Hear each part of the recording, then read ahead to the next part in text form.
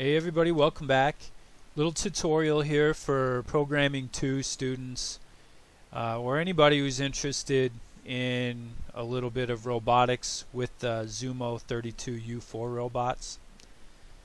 We use these in our early on in our Programming 2 class for a variety of purposes, and we'll kind of see those step by step as we move through these units.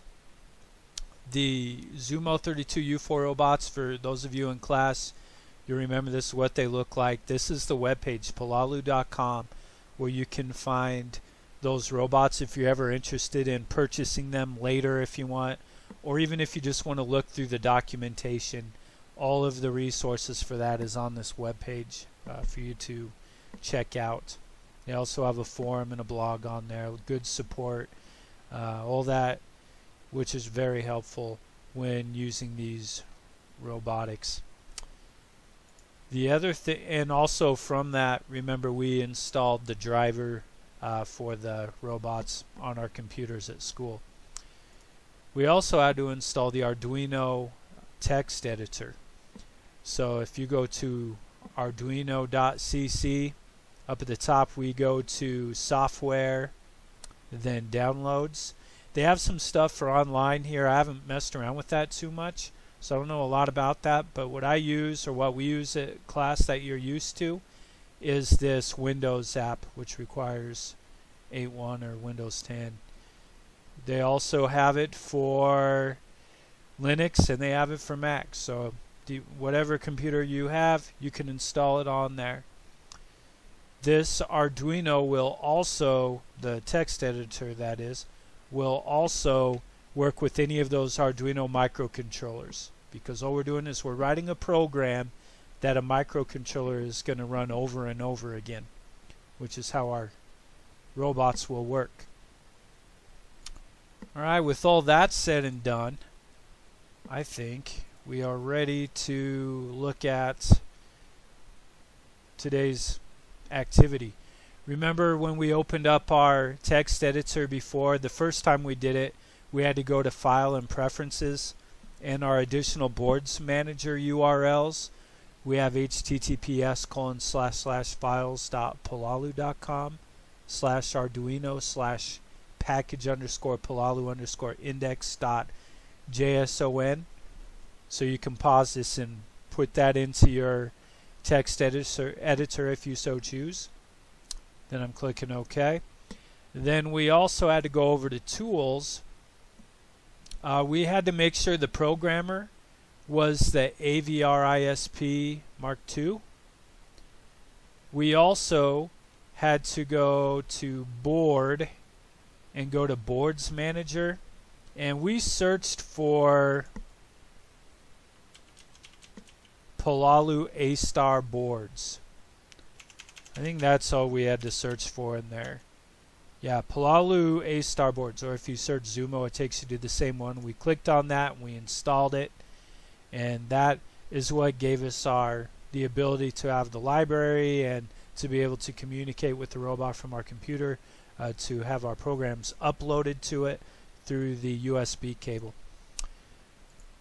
Also, when we plug in our robot, which mine is plugged in right now, you go here to the port and it should say Polalu A-Star 32U4 available. That should be an option when you select it. If it's not showing up there, you may have to unplug your robot, plug it back into the computer, and whatever the COM is, the COM number that shows up after you plug it in, that's the one you want to select. But it should always show this here, but sometimes you have to troubleshoot that a little bit. And then for the board itself, you want to make sure you have it selected down here, Polalu A-Star 32U4. That's all the stuff to get set up. Alright, you'll remember we broke down our code into two parts last time we did this. We had our void setup, which is going to run one time at the beginning of our program, and here we are going to define different objects that are plugged into our robotic chip that we want to code later. Then we have our void loop. This is what's going to be running over and over again. And we use these 2 slashes for our comments. That's just for our own documentation so we can see what's going on. And I'm on these demonstrations, I'm already going to have them typed in here so I can just go through it with you. You could pause it, look at the information on there, and type it in yours, and then kind of go from there if you want to tweak that code or make any modifications or troubleshooting with any of that. So we started off here, this part, this pin mode. In this section, we're going to be calling in our program that this is for the LED that's built into our Zumo bots board. All right, so we have pin mode, and notice the capitalization on there, and then in parentheses we have LED built in, comma, and output. And then we end our statements with a semicolon in these instances. That's the only thing we need to add. The purpose of this one is just to make the built-in LED light flash on and off on our robot. So we're starting off real basic. Down here we have our void loop.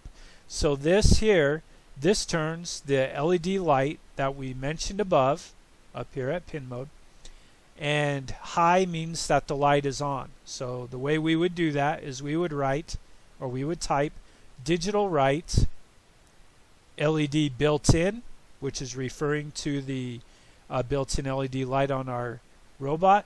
And what do we want to write it as? High, which means it's going to turn the light on. And then we end it with a semicolon. After that, I want to delay that for 3 seconds. So I'm going to type in delay 3000.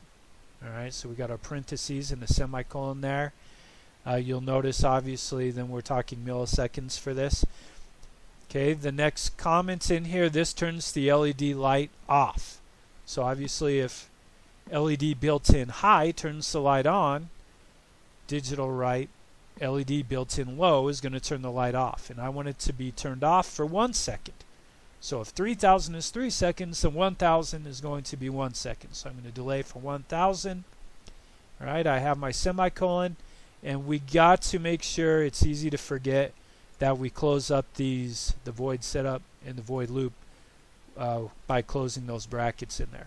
Alright, so our program will have our LED light turn on for 3 seconds, and then it's going to turn off for 1 second. It's going to repeat that until we unplug the robot, or if it's running on batteries, because they can use AA batteries, if it runs out of batteries or whatever. But it'll run until something makes it not run anymore. So to run this program, I will go up here to my upload button. Even though it's upload, it's this sideways arrow. I'm going to click on that, and you'll notice this information down here, compiling sketch. They refer to their programs as sketches. So it's just kind of its own thing. So we're doing that. It's done uploading. Alright, and then I'm going to show you what this looks like by recording the robot itself.